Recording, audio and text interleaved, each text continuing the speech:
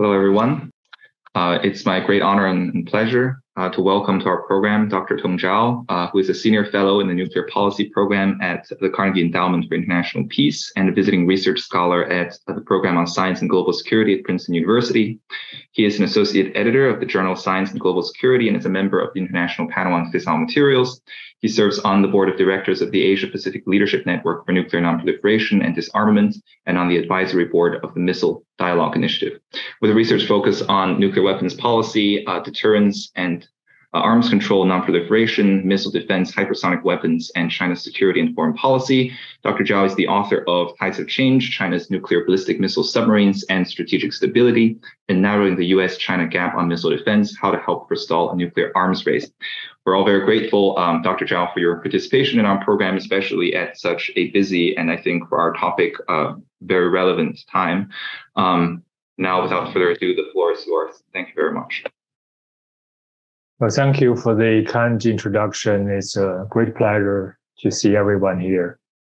I'm happy to talk about China's nuclear policy, how it has changed, especially in recent years, and why it is changing, as well as its implications for China's, nuclear relationship with the United States, and how and whether and how we can perhaps start some arms control discussions to contain an escalating nuclear rivalry between the two countries. As many of you probably already know, that China traditionally has a very self-restrained nuclear capability and nuclear posture. Because the Chinese government never revealed any information about its nuclear weapons program, according to open source research conducted by foreign experts, which is widely used in the research community. For decades, China maintained a very small nuclear arsenal of about 200 nuclear weapons in total. And that's certainly much smaller compared with even today's American or Russian nuclear arsenal, which are about 4,000 active nuclear warheads. And China reportedly kept its nuclear forces at a relatively low alert level during peacetime, which is different from the so-called launch under attack or launch on warning postures of the United States and Russia. And reportedly, China even kept its warheads separate from the missiles during peacetime and even stored the warheads in a separate location from the missiles. So all those measures were widely regarded as making a positive contribution to a stable nuclear relationship with China's nuclear rivals, and contributed to a more peaceful and stable nuclear order internationally. But apparently, this traditional nuclear strategy is changing. In recent years, there is growing evidence that China is rapidly expanding its nuclear capability. The most recently revealed evidence is the construction of more than 300 silos for potential deployment of long-range, of intercontinental range ballistic missiles or ICBMs. And if you consider the fact that the newest version of China's ICBMs can carry multiple warheads on each missile, then the 300 ICBMs can add perhaps around 1,000 of new warheads to China's existing arsenal. And China's nuclear stockpile has already been growing since a few years ago. Today's number, according to the open source research, is about 350. So compared with the traditional number of 200, that's already a considerable increase. And then, according to American Defense Department and intelligence community's assessment made last year, China is likely to have up to 700 nuclear weapons by 2027, and will have at least 1,000 nuclear weapons by 2030, by the end of this decade. So again, the Chinese arsenal is apparently growing at an unprecedented pace and scale. So what is driving this nuclear expansion? Traditionally, international experts focus on the technical factors underlying China's nuclear modernization program. They pointed out that for a long time, China is worried about Americans' pursuit of nuclear primacy, meaning that China is suspicious that the US may have an interest in acquiring a capability to comprehensively disarm China and disable China from being able to launch a nuclear retaliation after absorbing a nuclear attack. And the US has been advancing its non-nuclear military technologies, which contribute to a greater American capacity to neutralize China's nuclear deterrent. And those non-nuclear technologies include missile defense, conventional precision strike weapons, advanced sensors in outer space that can help identify and track the movement of Chinese land mobile missile vehicles, or autonomous weapon systems, including autonomous underwater vehicles that could help detect and track and trail Chinese nuclear submarines in the ocean. Even cyber technologies can be made to infiltrate the other's nuclear command control system and perhaps disable the other side's capacity to launch their nuclear weapons when necessary. So this whole range of non-nuclear technologies, in theory, could undermine China's nuclear deterrent, and missile defense is the most important one of them, because for a long time that appears to be the greatest external driver of China's nuclear modernization efforts. China has this very deep concern, as well as Russia, that the U.S. could attempt a comprehensive, preemptive strike on Chinese nuclear arsenal. In that case, only a small number of Chinese nuclear weapons may survive. And when China tried to launch a nuclear retaliation using that small number of surviving nuclear warheads, the US could use missile defense to intercept them and therefore totally neutralize Chinese deterrent capability.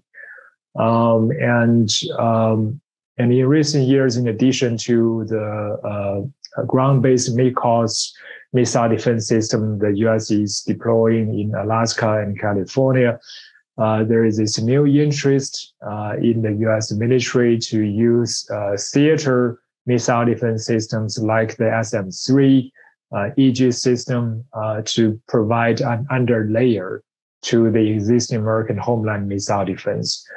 So all of these new developments make China worry that eventually American missile defense may be able to neutralize China's nuclear deterrence. And of course, the demise of the INF Treaty in 2019 further worsens Chinese concern that in the future, the US will have the option of developing and deploying land-based theater range conventional or nuclear missiles near China on the territory of Guam or American allies in East Asia. And those theater range land-based missiles could pose an additional preemptive strike capability against Chinese nuclear weapons.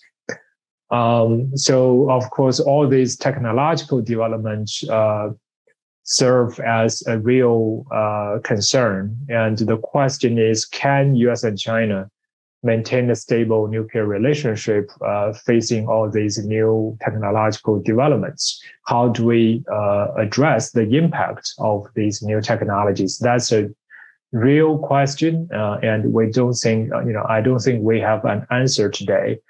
So the impact of technology is real and is threatening nuclear balance between Washington and Beijing.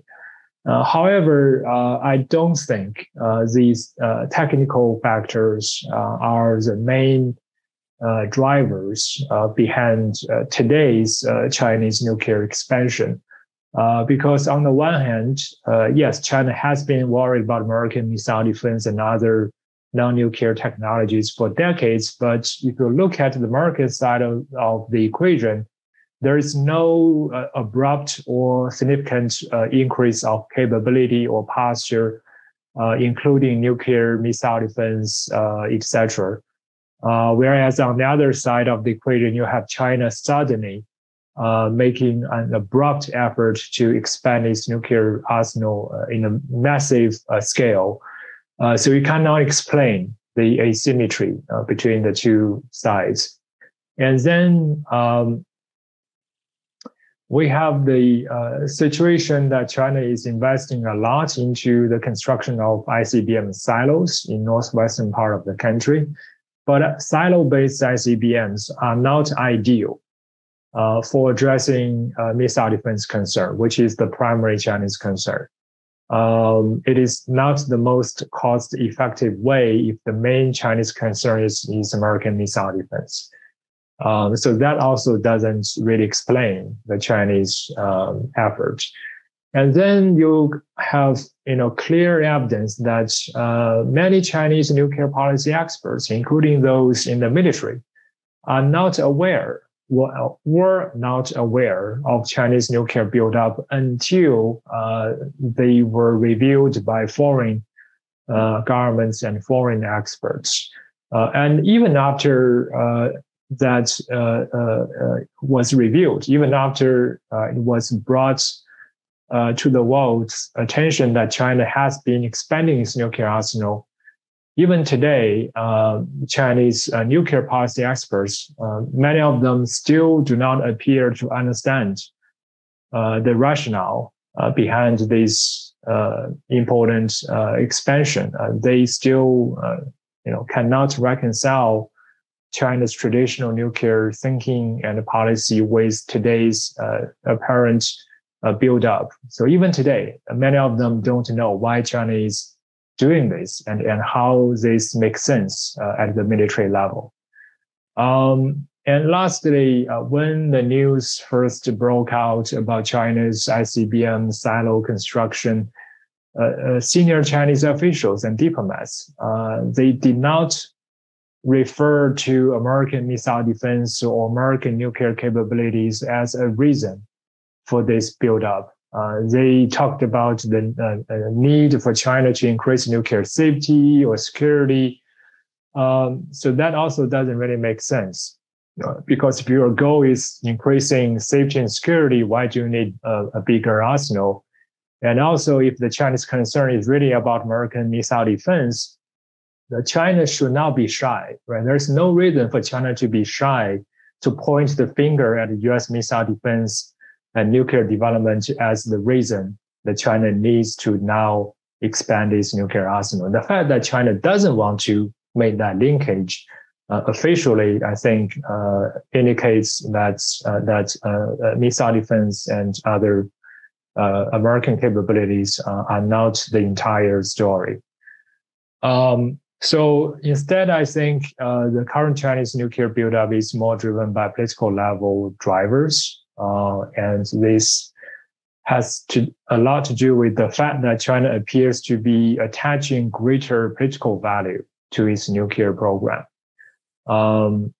We know that previous Chinese leaders also saw Chinese nuclear forces as very important for demonstrating China's national power and technological competency. But after the current Chinese paramount leader, Mr. Xi, came into power in 2012, he apparently is a very strong believer in the political value of nuclear weapons. So he has talked openly that China's missile forces constitute a strategic pillar of China's great power status. Under his watch, he upgraded China's missile forces, which were previously named as the Second Artillery, to be renamed as a PLA Rocket Force, and he upgraded the missile force from a military branch to a full military service, on par with the Army, the Navy, and Air Force. And he, when he went to inspect the Rocket Force bases, he told the military officials to expedite the process of China's nuclear modernization. When he inspected a naval base in 2018, he also told the officials there that China needs to massively develop its sea-based nuclear deterrent capability.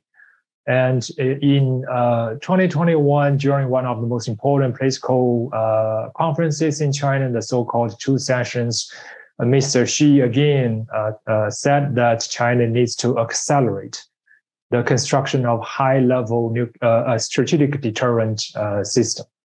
And this year, during the 20th Party Congress, the official language became that China needs to build a powerful strategic deterrent system. If you compare that with the previous Chinese policy, which is to develop a lean and effective nuclear force, a lean and effective, meaning that it needs only a small-sized nuclear arsenal as long as it is effective.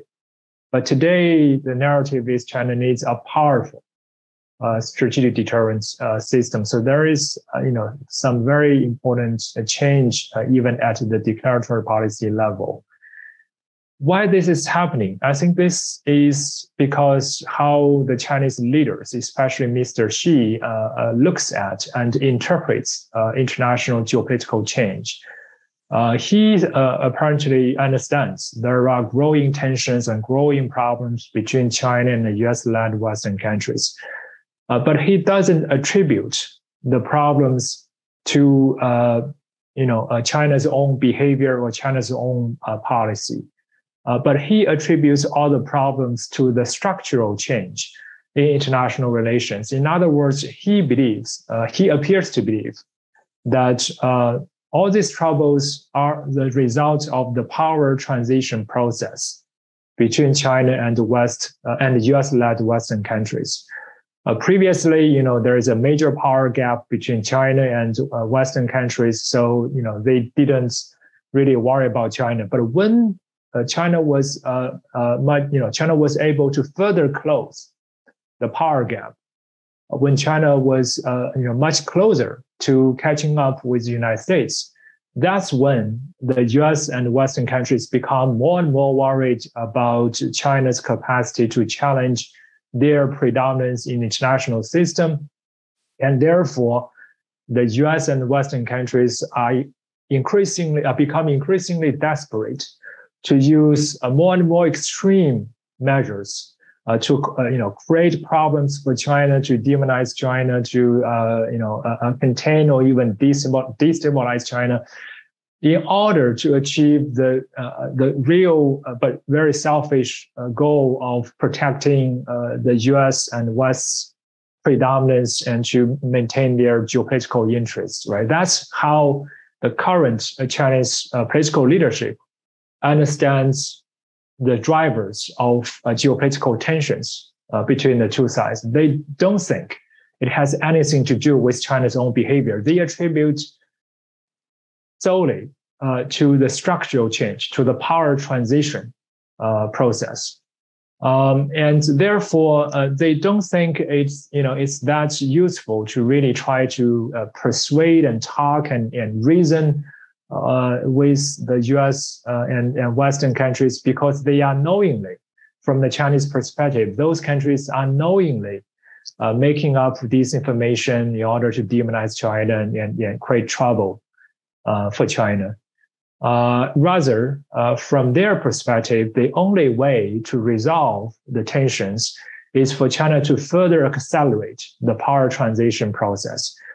By the time China can build and demonstrate a formidable power, very strong national comprehensive power, very strong military power, and including a very strong nuclear power, that's when the Western countries would eventually acknowledge and accept a reason China, accept the reality that China has already achieved equal capacity and has already risen.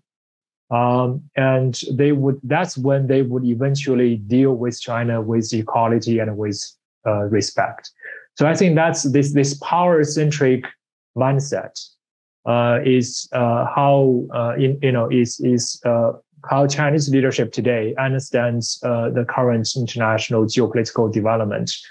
And as a result, they think it is time to build up China's comprehensive national power, including military power and particularly nuclear power, to demonstrate China's power to the Western countries. And they believe that will help contain and deter Western countries from adopting more aggressive political policies towards China.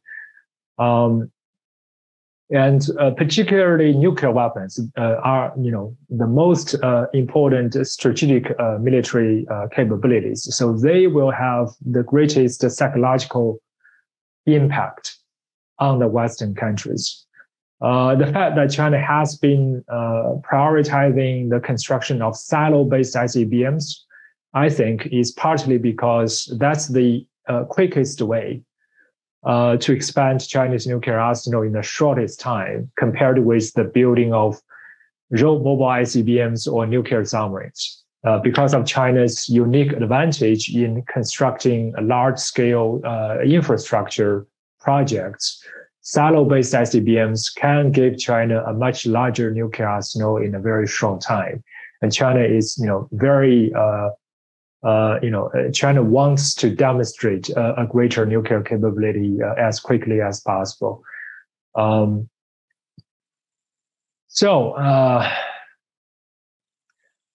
think, that's, and I think we should pay attention to the political driver behind the current Chinese development.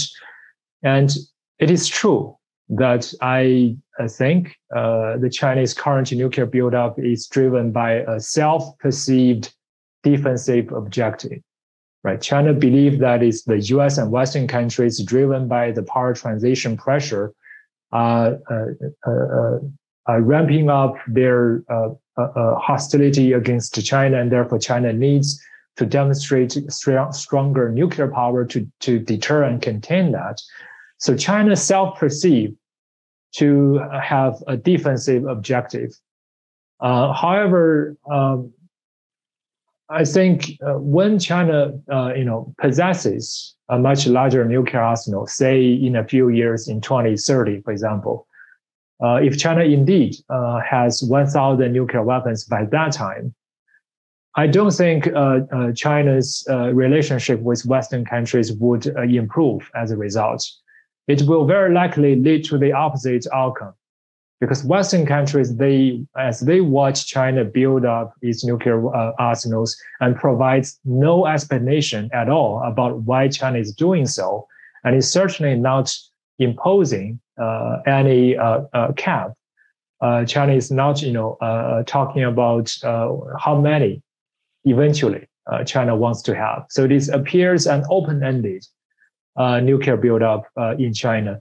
And this will only exacerbate existing threat perceptions in Western countries and indeed in the rest of the international community. So I think that will further worsen the security relationship between the two sides rather than stabilize that relationship. But when the Chinese leaders, they see a worsened security relationship by that time, it is very unlikely that they will reflect on their previous decision and say that, well, we made a mistake. We shouldn't have built up our nuclear forces. Instead, I think it's very likely that they will draw a different conclusion. They will say, well, it looks like we haven't had enough nuclear weapons, right? If we have even more, the Western countries would eventually calm down and try to, become reasonable, right? So we need even more nuclear weapons. So I think even though at this moment, I don't think China has an ambition to achieve nuclear parity with the US, and China's intention, the political intention is, self-defensive. But I think eventually this is likely to lead to an open-ended nuclear arms race between the two sides. Something like the Cold War style nuclear arms race between US and Soviet Union. And Taiwan, of course, is an important factor too. Because if you look at China's nuclear strategy, traditionally China believed it only needs this small arsenal as long as China can launch a comprehensive nuclear retaliation against US homeland. That would be sufficient to deter American nuclear attack. That is true only in the case of a massive nuclear attack, right? It only makes sense if the US launches a massive nuclear attack against China, then China would launch all its nuclear weapons against the US homeland. That doesn't deter a limited nuclear attack or a limited nuclear threat. If the US only launches one or two nuclear weapons, or even perhaps low-yield nuclear warheads against some isolated military facilities on the periphery of Chinese territory, that made some military impact, but didn't kill many civilians. Would it make sense for China to then immediately retaliate with all its nuclear weapons against the homeland of the United States? Because for a long time, China didn't have the capacity to launch nuclear weapons against, because their nuclear missiles were not accurate enough to be used against military targets or military facilities at the regional level. So the Chinese nuclear deterrent was solely based on the capacity to launch a comprehensive retaliation against US homeland. But that capacity, again, doesn't deter a limited nuclear attack. It would make China very hard to actually retaliate if the US launches a limited nuclear strike. That problem was already recognized by Chinese military strategists as early as the 1980s. However, at that time, China-US relationship was at the best of their times. China-Soviet relationship was also improving, so China didn't really invest a lot of resources into correcting that problem. But today is different. Today, because of the rising concerns about conflict over Taiwan, that again renewed Chinese concern about American limited nuclear attack or nuclear threat. And this has something to do with China's own conventional military capabilities, because China has been advancing its conventional military capabilities at a very impressive pace. And China is quickly narrowing the conventional military gap at the Asia-Pacific theater, at the regional level, especially within the First Island chain with the United States. Of course, at the global level, the US is still much more powerful at the conventional military level, but at the theater in this region, in the Asia-Pacific region, China is already catching up with the United States in terms of its conventional military capabilities. In some areas, China is already exceeding the United States. So that means China has even less interest to threaten nuclear use in a conventional war over Taiwan because of China's growing conventional capability. But that also means the US might has greater interest in resorting to nuclear escalation because the US is losing its conventional superiority. That's not the mainstream American thinking. However, a number of American scholars have made that point, that in the future, maybe US would, would need to consider threatening nuclear use first, in case it loses at the conventional level. But that's, comments by a small number of American scholars,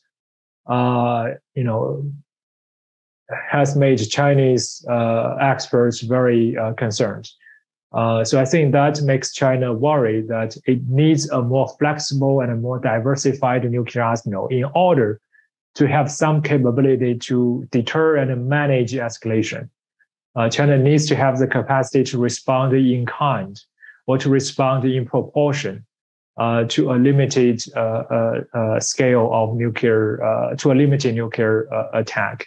I think that's why in recent years we have seen China building up its theater range nuclear forces, including DF-21, DF-26, etc. That effort to build crisis management capability could further drive the bilateral nuclear competition.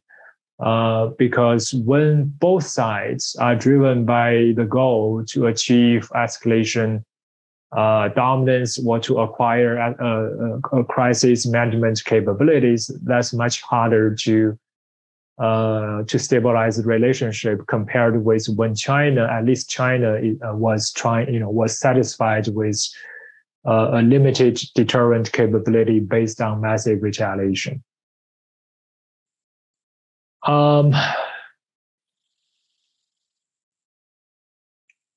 And the Taiwan situation has become even more dangerous today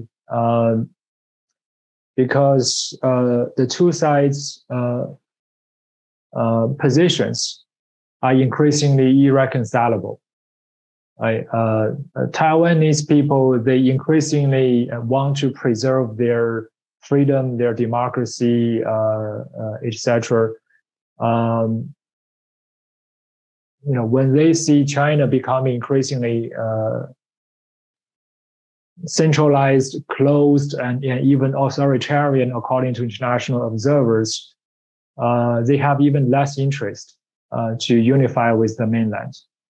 Whereas China, given its stronger military power, its current leadership that really wants to achieve unification in order to strengthen its personal political heritage, the resolve on the mainland becomes stronger. China thinks, we cannot wait for much longer. We have to achieve unification and therefore accomplish national rejuvenation in the foreseeable future. So the positions on the two sides become increasingly irreconcilable. And that makes the risk of a military conflict become greater than before. And the fact that we are having this very challenging predicament today across Taiwan Strait is very much because the fact that China is changing itself. There is certainly very little domestic discussion about how can we achieve peaceful unification, or are there any ways to resolve this problem across the Taiwan Strait? Many Chinese people, including the experts and including government officials, have this very firm belief that the only legitimate way for Taiwan to become independent is through a national referendum where all the people in both the mainland and Taiwan jointly vote to allow Taiwan to become independent. That's the only legitimate way for Taiwan to become independent.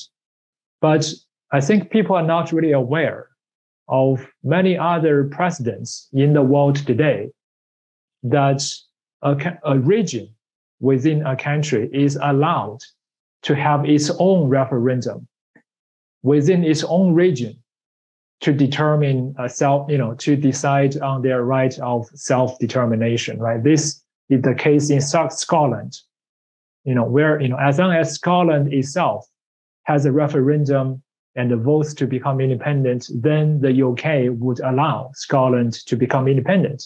And this is the case with Quebec in Canada, right? As long as the region of Quebec votes to become independent, then Canada as a country would allow it to do so.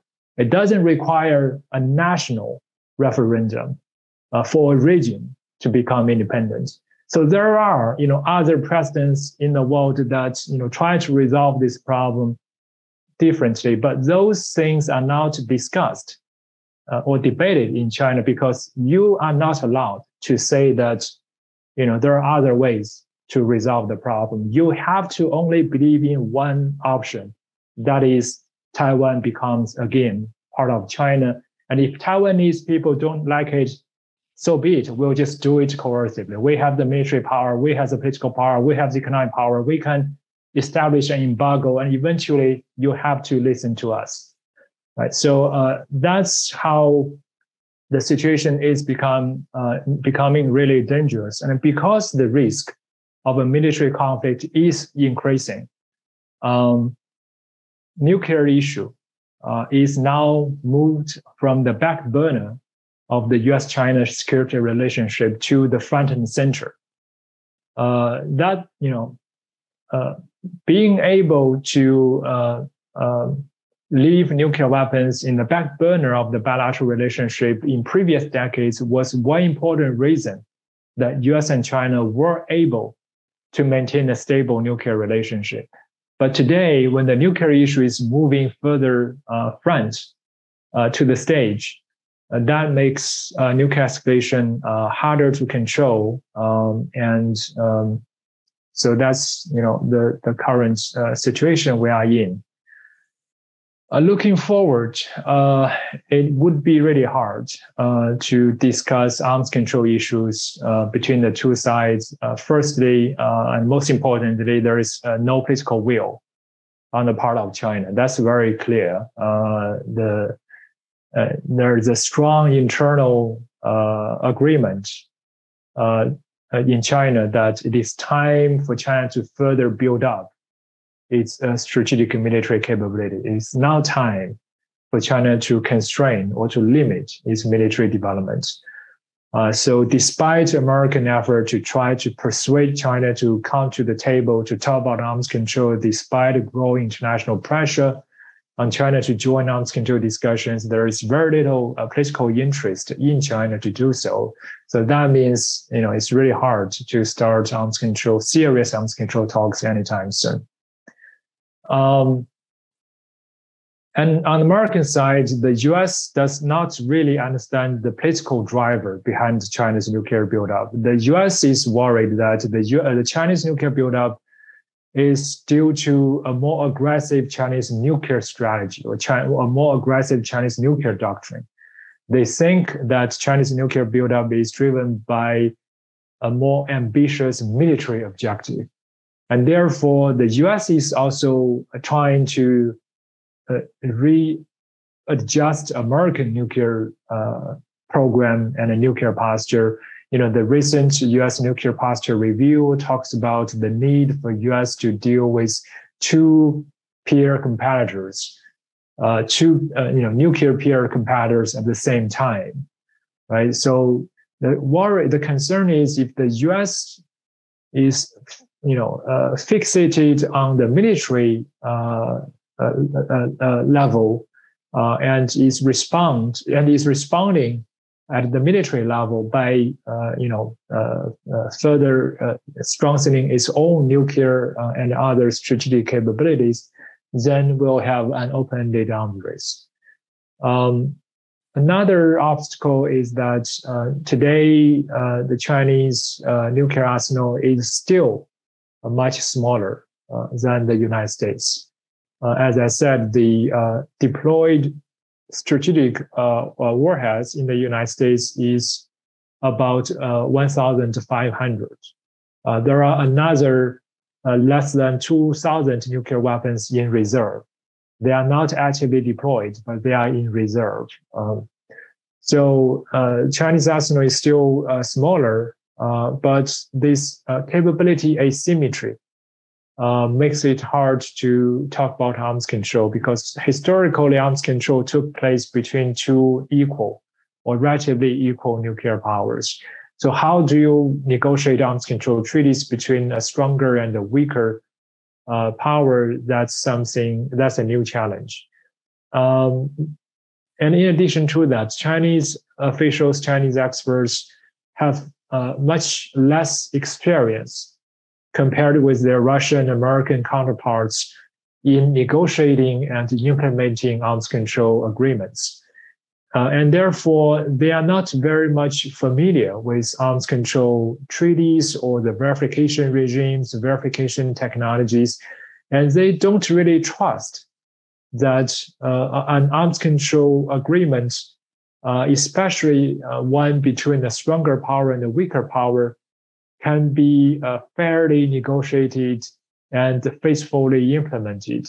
There is a strong suspicion in the minds of many Chinese experts that the US, being a much stronger and much more capable power, will be able to cheat without being detected.